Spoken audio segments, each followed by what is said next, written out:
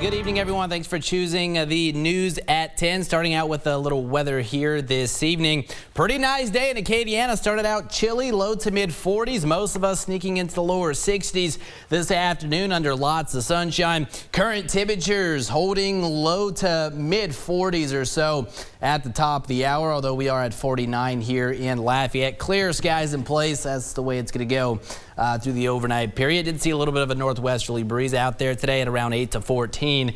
And those breezes will continue somewhat into the day tomorrow, as will the very nice conditions. As mentioned, clear skies in place here locally. Big storm system currently moving its way up across the east coast of the U.S. That'll continue to bring squally weather to them.